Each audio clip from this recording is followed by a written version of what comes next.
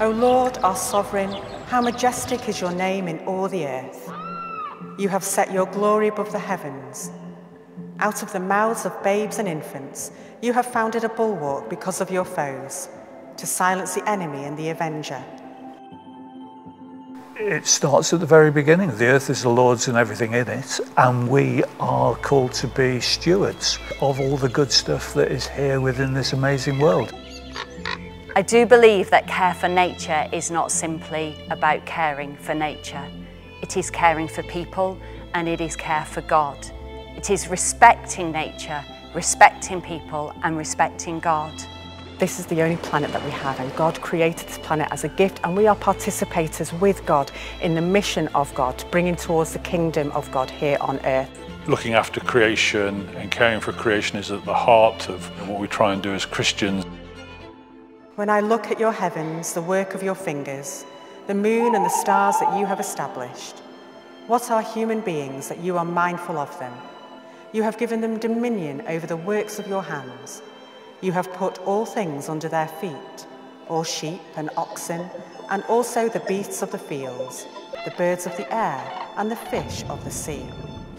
Well, over this first 3 years, we've received £30 million of funding from the Church Commissioners, and we've allocated that to a series of programmes of support at a diocesan level, but also to help parishes, with the focus on reducing our carbon emissions from the highest emitting properties. So we're not just talking about churches, but there's our cathedrals, clergy housing, all of the schools, our offices, our theological training colleges. So all in all, we're looking at a property portfolio of 32,000 buildings. So one of the significant projects we set up here at the cathedral was the bee project. The agenda was all about greening the city. So on the south side of the cathedral roof, we have hundreds and thousands of bees. We started the year with the Great Light Switch. We had 172 light bulbs to change. We have got solar panels on our church centre. Solar panels, even here in the middle of Manchester, can make a difference. We've added secondary glazing to non-stained glass windows in the cathedral. Triple skin urns are a great way to not waste the electricity. This entire cathedral is powered by heat pumps that go way down underground, and it warms up the place using less gas, so it's a very green system.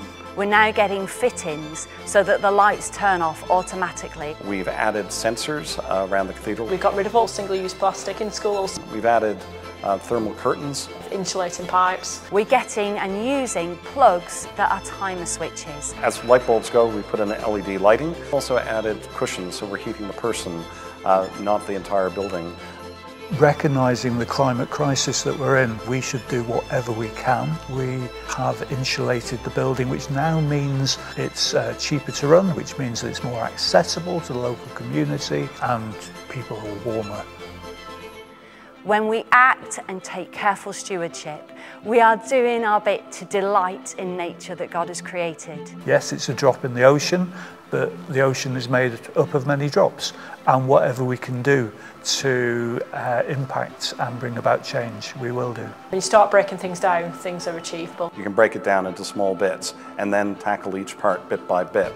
And over time, having set those targets, you can see that you're starting to achieve them, and success breeds success, as the expression goes. We are on a journey here. We've got so much more to do at St Denys. We are far from heroic, but we're trying, and we are delighting in our small steps. We want to learn in this phase what works well, learn what perhaps doesn't work quite so well, and then scale up the things that are working really positively. We would like to pass on a good cathedral to the coming generations, and we'd like it to be sustained and sustainable. What's my one prayer for this campaign? I would like to pray that God gives us the energy and the boldness and the ambition to make those changes, and so that we step out in faith and hope as people of God, and together as a community of God help to make a difference. Consume less, fear less, and delight more. We're going net zero carbon by 2030.